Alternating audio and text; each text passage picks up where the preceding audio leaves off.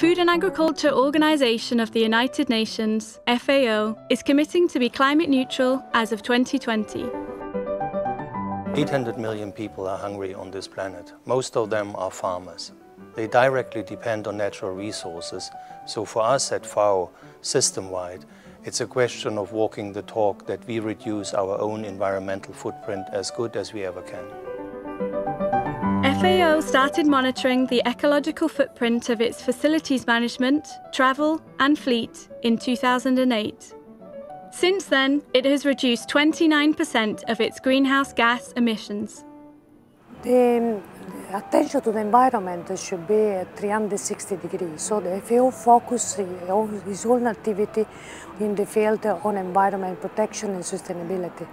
We really believe and we really are convinced that also in the administration, in the management of the premises, for example, we should be environmentally sustainable and then create awareness in our staff about the importance of the protection of the environment.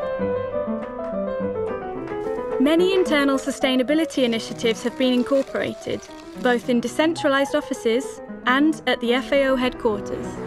Here at headquarters, an environmental management system has been implemented and developed in order to improve FAO's environmental footprint.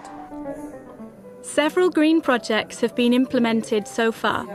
In terms of energy efficiency, FAO headquarters has updated nearly all corridor lighting around the buildings with LED and sensor technology.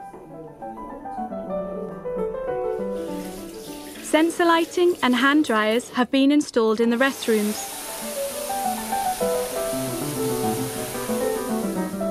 Sustainability has also been integrated into the design of several FAO meeting rooms. Other interventions have also been undertaken to reduce the waste produced at FAO headquarters. Water fountains have been installed throughout headquarters to reduce bottle wastage.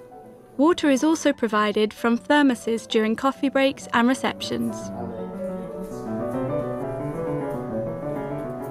All copy paper is certified, and all multifunctional printers support recycled paper.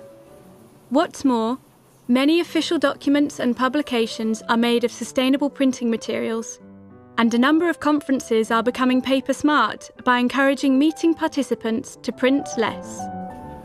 The local food bank, City Cibo, works with FAO caterers to collect unsold cooked food and distribute to people in need in the city of Rome on a daily basis.